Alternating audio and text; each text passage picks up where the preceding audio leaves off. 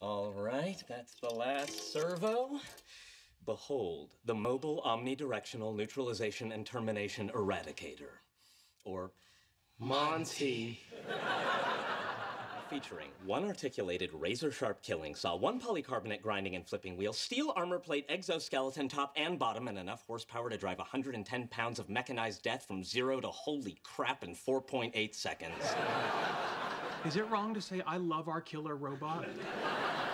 As with my father, I both love and fear it. All right, enough chit-chat. Let's destroy something. 1, 2, 3. Okay, what shall be first to taste the wrath of M.O.N.T.E? Maybe we should start small. How about the toaster oven?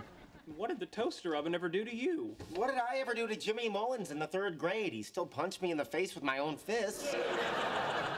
Sorry, you little nerd. You were just in the wrong boy's room at the wrong time. Gentlemen, goggles. Yeah, this is an auspicious moment. Like Robert Oppenheimer or Neil Armstrong, we need the appropriate words to mark this historic scientific event. How about die, toaster, die? That'll do it.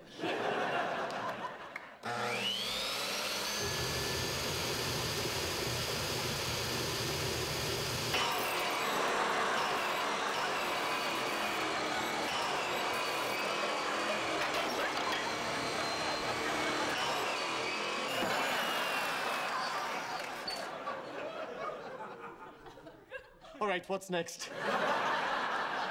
No, I think I'm just gonna stay in tonight and do laundry. Oh, yeah. This store got the full Monty. Leonard? Uh-huh. What the hell? The killer robot. We built it. Yeah, well, it almost killed me. If it wanted to kill you, you'd be dead. So, who exactly does it want to kill? I'm sorry, are you unaware of the upcoming Southern California Robot Fighting League Round Robin Invitational? Oh my God, that's Kripke's robot? As you can see, the Crippler is reducing the Chevy Cavalier to wobble.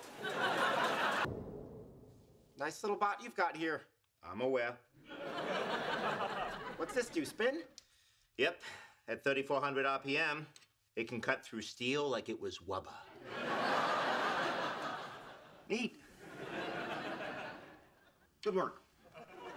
Sheldon, we've got to call this off. No, Leonard. For years, merciless thugs like Kripke have made my life a series of painful noogies and humiliating wedgies and the insensitively named Indian burns. Well, that stops now. But Sheldon, we don't have a chance. The only improvement you were able to make on the robot was to put fresh batteries in the remote. What you fail to realize is Kripke suffers from a fatal flaw, overconfidence from his robot's massive size and its overwhelming power. That's not overconfidence, that's observation. Trust me, Kripke will fall easy prey to my psychological warfare. Observe. Kripke! I would ask if your robot is prepared to meet its maker, but as you are its maker, clearly the two of you have met. What is his problem? Way to bust out the Jedi mind tricks, dude. I just want to make sure that we're all clear. Standard robotic fighting league rules apply. Are you crazy? This is a street fight. The street has no rules.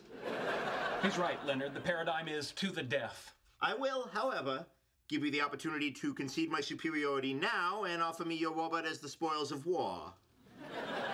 Never! I'd rather see Monty dead than in your hands. That could be easily arranged. Ready, set, go? Do it. All right, then. Ready, set, go. Come on, Sheldon, you got this. Indeed.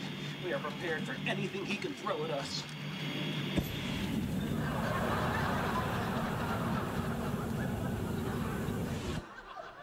That's new. Run, Monty, run! Run, Monty! Run, Monty, run!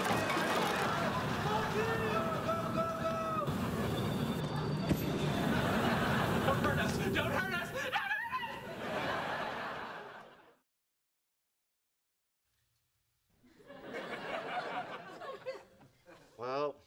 So much for making up for the emotional wounds of childhood.